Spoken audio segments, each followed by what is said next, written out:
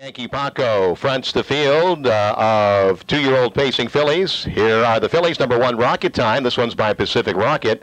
Donnie Rankin Jr. will drive. 2 is Cupcakes and Whipped Cream. Jody Jamieson drives. This is a Camluck filly. 3 has been scratched. 4 is Roya's Bambi. This one's by Bo Nose Jay. The driver is Paul McKenzie. 5 is Camille Sealster. This filly is by Dexter Nukes. The driver is Roger Mayotte. 6 is Stonebridge Elite. This one's by Camluck, and the driver is Ray McLean Jr. 7 is Elaine. This one's by Dexter Nukes. The driver is Phil Houdon. 7 is Wendy on the table, or Run the Table, and Mark McDonald will drive. And the 9-horse Silver 7. This one's by Albert. Jason Gale is in the bike. There you have the 8 starters for the Ontario Sire Stakes Gold Final. 2-year-old pacing fillies, 1 mile for $100,000. Post time is in 7 minutes, and before that happens, Rocket Time along the inside, driving out for the lead. Moving between horses, Roya's Bambi.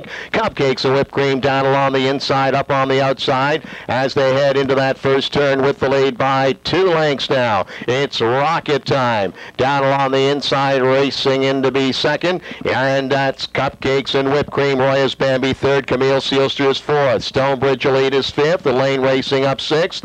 Wendy on the table in Silver 7 as they reach the quarter in 28-1. They move off the turn, and Rocket Time has opened up a 2.5 length lead. Along the inside, second is Cupcakes and Whipped Cream, followed up by Roya's Bambi in third. Moving up fourth is Camille Sealster, and she's gone to the outside. Right behind is Stonebridge Elite. Down along the inside, saving ground is Wendy on the table. Then it's back to Elaine and Silver 7. They're into the clubhouse turn, leading it by 2. It's Rocket Time at the half in 57-2.